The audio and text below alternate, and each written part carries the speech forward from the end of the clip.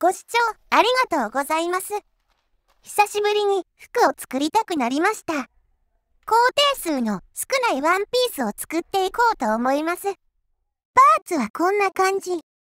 前身ごろ、後ろ身ごろ、前見返し、後ろ見返し。あと、袖のパイピングで使用するテープ。テープは身ごろと同じ生地を使用。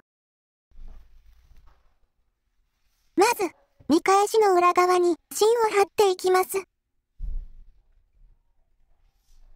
今、芯を貼ってるのは前見返しです。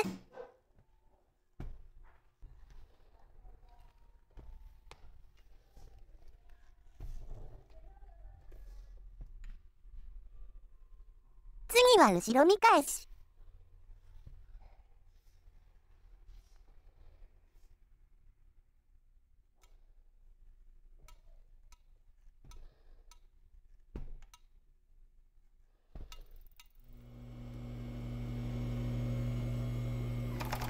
次の作業は前見返しと後ろ見返しを縫い合わせます。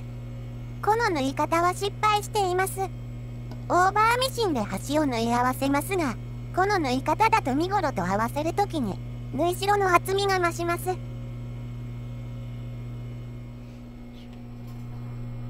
ほどいて縫い直します。前後ろ見返しの端をオーバーミシンで縫います。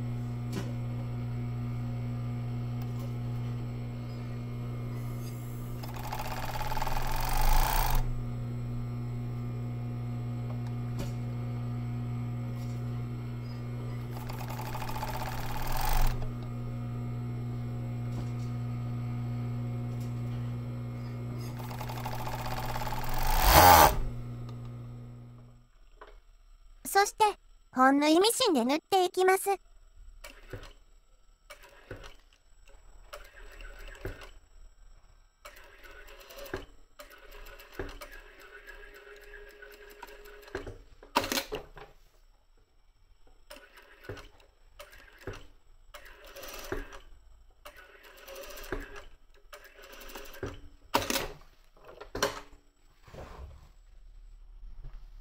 縫った部分をアイロンで割ります。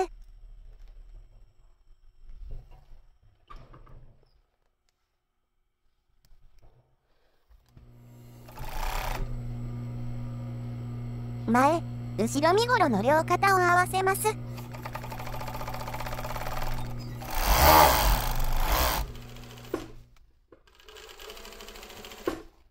ぐりパイピング始末です。今回のパイピング始末は友生地でテープの幅でカットしています。パイピング始末はテープを折りながら身ごろに縫い合わせます。バインダー始末との違いはミシンの違いです。バインダーのミシンで縫えばバインダー始末です。パイピングは本縫い。バインダーは間縫い。縫い目が違います。概要欄に説明動画とブログのリンク貼ってます。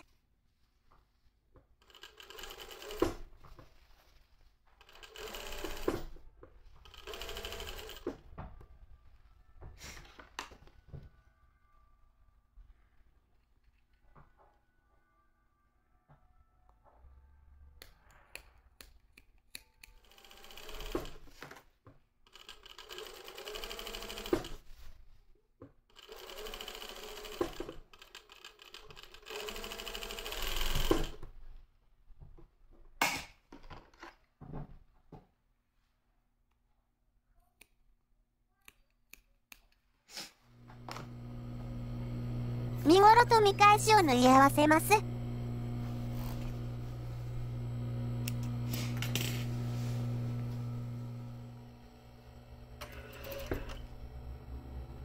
見返しを体側に倒して見返しの下側にステッチを走らせます。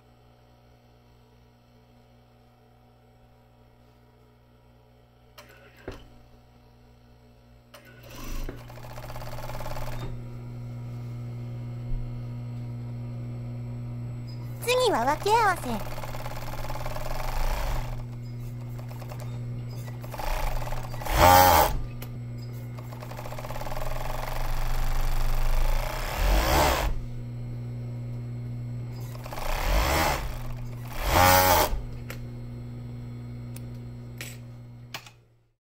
縫い上がっていませんが、とりあえず、娘に着てもらって、どんな感じなのか確認中。